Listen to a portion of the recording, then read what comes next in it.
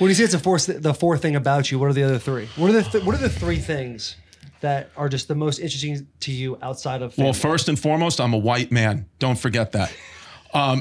Very important to you. No, straight white male. Well, no, I love think, America. Love America. I think, number one, definitely father. Like that's the main thing about me that I care about the most. Like I don't really care like what people think of my comedy or what people, what some executive thinks of my, I don't care at all. I just care about like what my kids think of me. And then I think two, being a partner to my girlfriend is huge because we have the kids. So I think like that is very, very important to me. And then third, son, my mom, my very close to my parents. So like, got to be like a good son, even though I, go on stage talking about, cum leaking out of my asshole. It's, but you're all over the spectrum. Yeah. Then the fourth thing is listen, I love doing comedy. It gives me an outlet. It's great. It's like cathartic for me to like, I feel bad for people that don't have an outlet. Like you'll see something on the news that really angers you or social media that like angers you and like you have nowhere to, like you can't get it out, where I can get it out with comedy and say how I feel in a joke format, and it makes me feel better.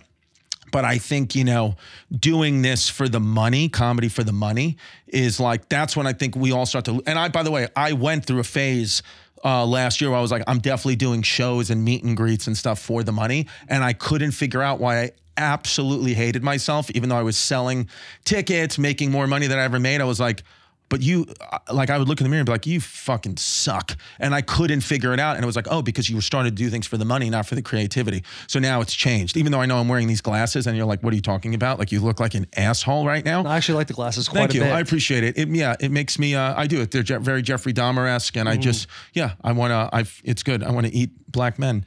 Is that an inspiration for you, Jeffrey Dahmer? Yes. Who's that whole thing? Yeah. No, I actually saw what happened was I did.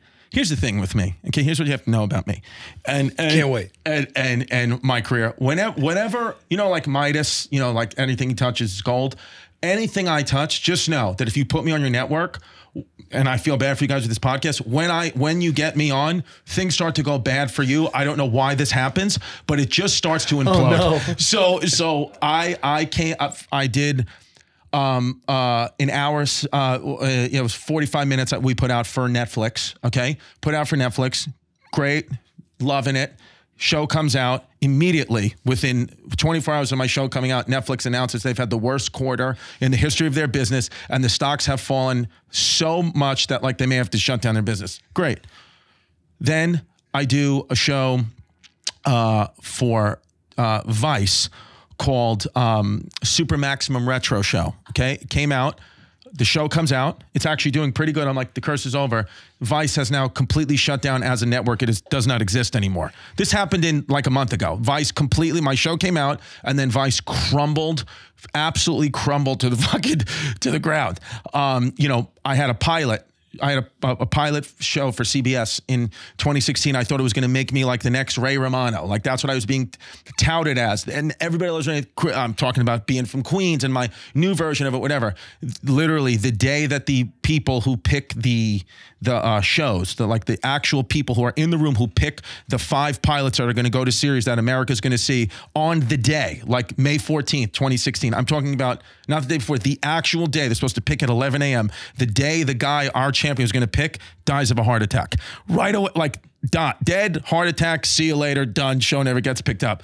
So I think, the thing is with me is I've just accepted that there might be a level here that I'm never going to get past. But right now, if you allowed me to like push a button and say, you will never get another dollar, your life won't change. You'll never get $1 less. You'll never get $1 more. You'll never travel less. You'll never travel more. Your life will be this for the next 30 years. I would push it immediately. So that tells me, well, then you must be happy then with your situation. Cause I mean, it wouldn't even be a thought. It'd be like done in, yes.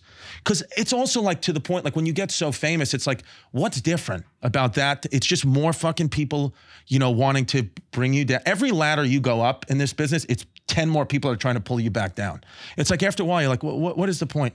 What is the point of this? I just want to make enough money to invest it properly. I want to try to convince enough people to invest their money with me so I can swindle it. And then I just want to like be a good dad and be there as much as I can, and try for dear life to just white knuckle hold on to the current relationship I'm in. Even though that's slowly falling apart. When you're sitting there, when you're sitting there a year ago, and you're doing meet and greets and all this stuff for cash and all that, and you're like, you hate yourself. You can look in the mirror and be like, okay, this is why this is happening. What changes did you make for you to be sitting here today? All this energy in the world, but a happy person. Yeah, You want to do it? I'll do it, brother. And so what happened is I couldn't articulate why I felt gross about the meet and greet, because I knew that the people who paid were actually happy. They were like, I don't mind paying this money, but I couldn't articulate why. Why do I feel so bad about it? And I think it was two reasons. One, I felt that I would do this for free for them. I genuinely so appreciative of the people that come to the show. It's like, I will stand out there and do it for free. I honestly, you don't have to pay. And then I heard my favorite band is the 1975, and the lead singer, Matty Healy, I heard him say on social media about meet and greets, he was like, if you're an artist doing meet and greets, he goes, here's what I want you to do.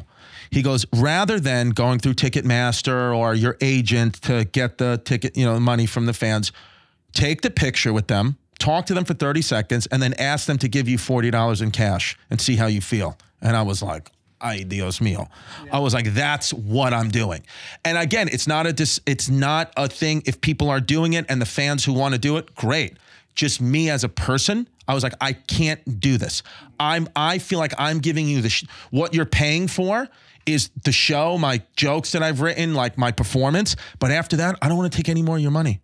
Even buying the merchandise, it's like, sometimes I feel, it's like, you almost it's like, how much money do you fucking need, man? You get to a point where you're like, I'm on this hamster wheel where it's like, again, going on a world tour is great. It really is. But it's like, it's just, for me, time away from my family, because time and money are the same value. Actually, time is more valuable to me now, where I'm like, if you told me, hey, I could get this amount of money, but it's going to cost 6 months away from my family, I'm like, there's no way I'll just make less money. I swear to God, I'll go back to being a physical therapist. I just don't.